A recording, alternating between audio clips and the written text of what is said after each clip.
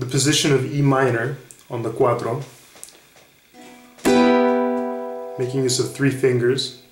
It may seem a little bit difficult, but because all the fingers are together and it's kind of forming with the natural figures, or the natural way in which the fingers move, so it's not all too complicated to mark. This is E minor in its first position.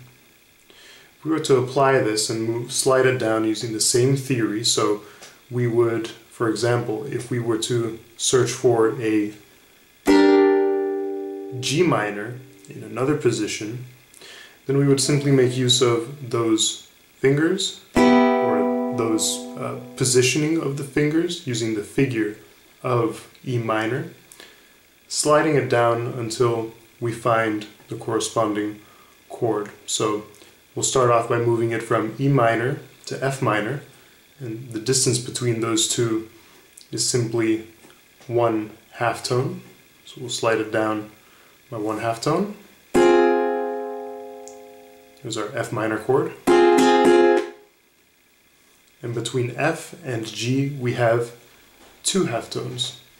So we'll slide it over, and there's our G minor.